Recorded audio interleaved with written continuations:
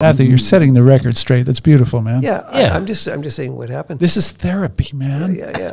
It's Let it all out. Yeah. Let it all out. Well, how did you deal with it in those days, the fan base themselves? I mean, in those days, did they storm hotels? Did they climb over walls? Did they try and get in houses? Did they do all this then? Yeah, that's a good question. I mean, it's just it's intriguing. I'm trying to lead you down roads here. I never. Yeah, that's a good road. I was never stalked by any fans myself. Yes, you were. Well, okay, I make it a little bit, but not. But I did see when I was living with Bobby.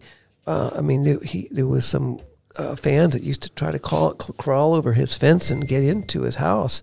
And as you probably know, George Harrison had a fan sneak into his house and stabbed him with a knife. I do. And so you get some really crazy ones. I don't know who this woman was that was stalking Bobby, but he had to put a restraining order out on her, and so there get some crazy people out there.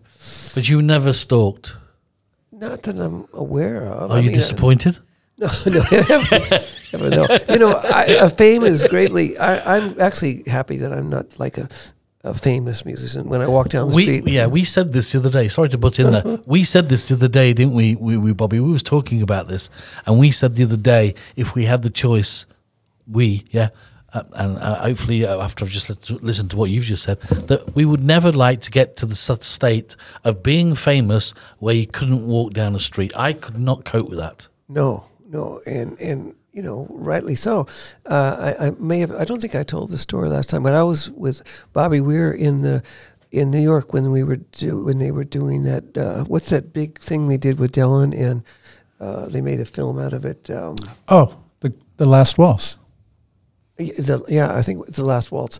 And I don't know how I happened to be with Bobby. He wasn't playing there, but Bobby and I went to the event, and Bobby wore a disguise, a beard and some sunglasses and everything. And just so he wouldn't, because in the East Coast of America, he would get mobbed. Wow. Because they're much more fanatical out on the East Coast. So fanatical and dangerous.